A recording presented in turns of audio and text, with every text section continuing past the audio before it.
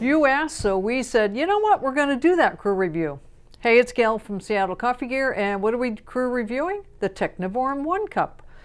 We kind of looked back and after somebody had asked about a crew review of it, and sure enough, we hadn't done one, so here it is. Like all Technivorms, this brews at the SCAA standards of 195 to 204 to make your coffee taste proper.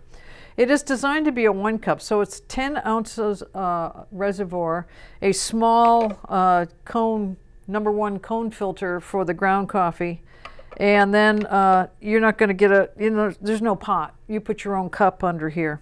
So it comes in stainless, as you can see. This comes off.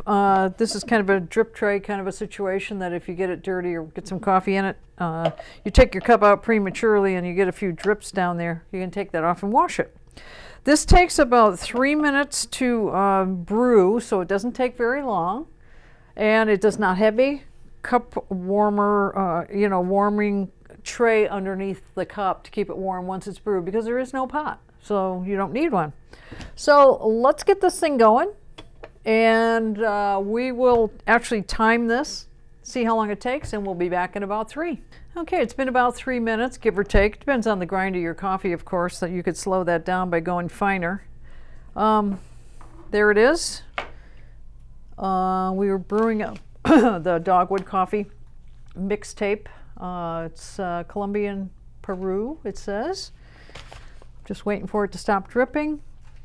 I was looking at it in the very beginning, and what I noticed was that when the water comes out, it doesn't have a shower screen, so it landed right in the middle until it saturated the coffee, and it was making it quite a tunnel down through the coffee.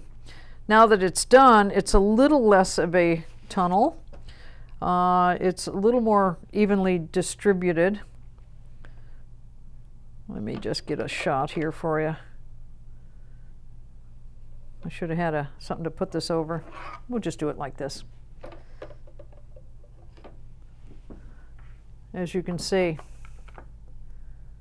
it kind of goes up on the side, but in the beginning it was very much of a tunnel for sure.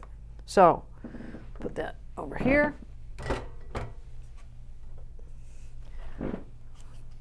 And in this mug, it's about the perfect amount. It's right up to about there. Not bad. Cheers. Good